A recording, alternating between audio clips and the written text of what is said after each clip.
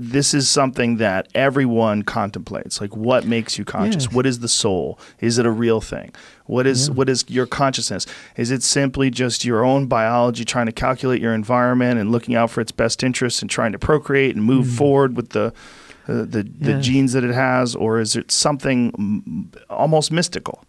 Or far more complicated, maybe even. Instead of the word mystical might be tainted, maybe something far more complex than we're currently able to understand. I think to some extent I would agree it is, because it's certainly different. I mean, to have some internal perception of the external world and being able to think abstractly and all these things, it's surely different from the way a baseball runs through the air and what makes it spin. And different than every other conscious animal.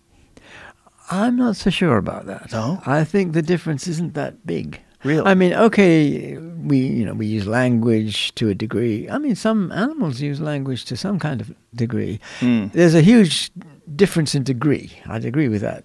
But whether it's a difference in kind, I'm not at all sure. You watch these nature movies, and I remember seeing one about elephants, and this was about how the elephants were.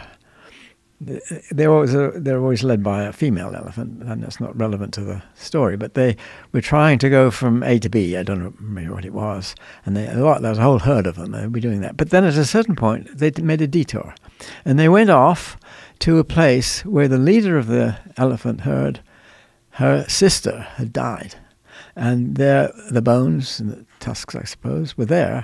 The bones anyway, were there, and the elephants picked them up, handed them around, and seemed to caress them and move them around, and then they went back to join to the route that they were at before. Now, what does that tell us? There's something going on which is not just some machine behaving like a robot. There's some feelings there that we can appreciate. I mean, another one I remember was one with these African hunting dogs. And the dogs, you see, there was a route where some antelopes would tend to go, and they had to go across the river. And when they got to the point where they crossed the river, they might slow down and make their way to get across. Now, these hunting dogs, you could see them. I think it was taken from the air, and they would go along towards this place where the river was, and then they would break into two. So half of them would go one way towards and they would hide just where the river starts. And the other half would go and chase the antelopes. They'd go and bark and make an awful noise, chase them right there. And then the other ones would pounce on them. I mean, there's something there which is, they've been working it out between themselves, how to do it. Yes.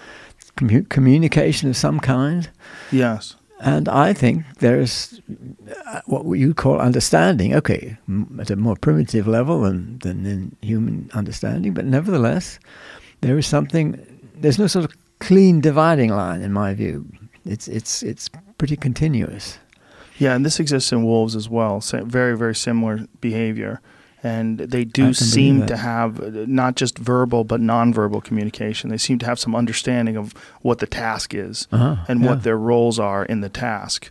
And even though there's not as many variables maybe as human life, there definitely seems to be a conscious awareness of, first of all, their position in the hierarchy of the tribe, of the pack, rather, but also what their objective is. This is not a selfish objective; it's a group objective, and they operate as a group, and they do move like those African dogs that you were talking about.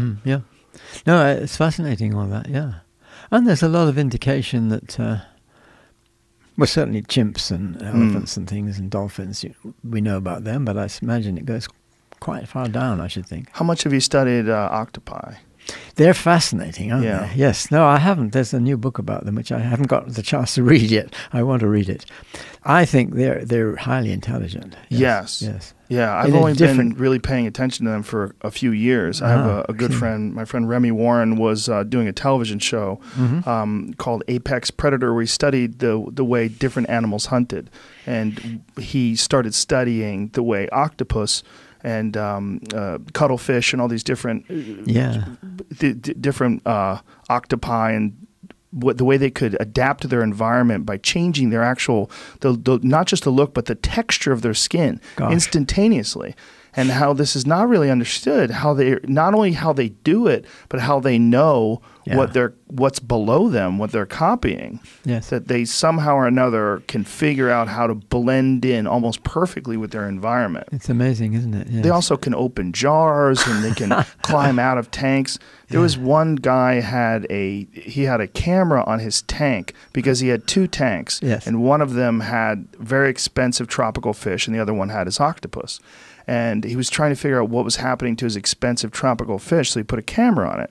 And the octopus was climbing out of the tank, walking across the ground, climbing into the other tank, killing one of the fish, eating it, and then going back into his tank. Yes.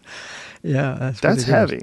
Indeed. Well, there's one I saw about I think I heard the description, or I read it. I think I read it about there were some experiments on testing the intelligence of octopuses, and they had a little thing that it had to pull a chain and then open a door and get food out. And this octopus was thinking, I'm getting fed up with this thing. And so it yanked the chain, and it came right off. And then it rose to the top and started squirting all the people in their white coats. So I thought that was pretty good. There's something else going on than just... There is something going on. Absolutely.